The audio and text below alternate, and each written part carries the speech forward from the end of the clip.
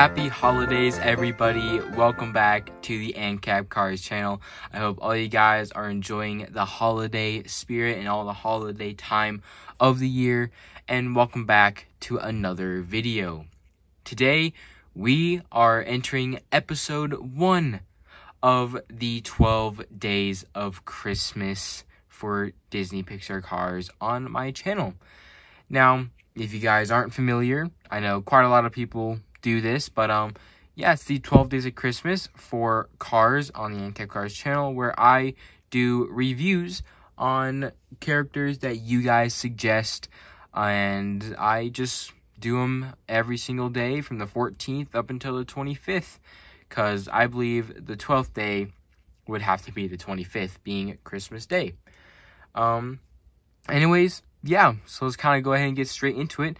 Today, on day 1, is going to be Todd the Pizza Planet truck, suggested to me by Holler Studios. So thank you so much, Holler Studios, for suggesting this diecast. It really means a lot to me that you were one of the few to actually suggest a car. Anyways, let's go ahead and get straight into it. Todd the Pizza Planet truck has been released 3 times as a normal scale diecast from Mattel. First ever release was in 2009, a part of the Race-O-Rama line, which you can see over here. So very, very cool. I think I believe I actually got this guy last year during Easter, so that was pretty cool. But yeah, so Todd the Pizza Planet truck. Of course, he's on the Race-O-Rama background. It's got that very nice artwork, little diecast right up in there. And then on the back, it says, "Meet my friend Andrea." So that's very, very nice. Taking a look at Todd the Pizza Planet truck here, which is the open one that I have. This is the 2014 version of him, so that is pretty cool. And yeah, let's go ahead and get straight into it. Now, Todd the Pizza Planet truck is the car version of the Pizza Planet truck seen in every single Pixar movie, excluding The Incredibles. So very nice. You can see very familiar car, a part of the cartoon film. So very nice. You can see he has a little smiley expression up front with his 2 headlights and his grille. In addition to that, he also has like a little front bumper right there as well. He has 2 little cyan greenish, actually more turquoise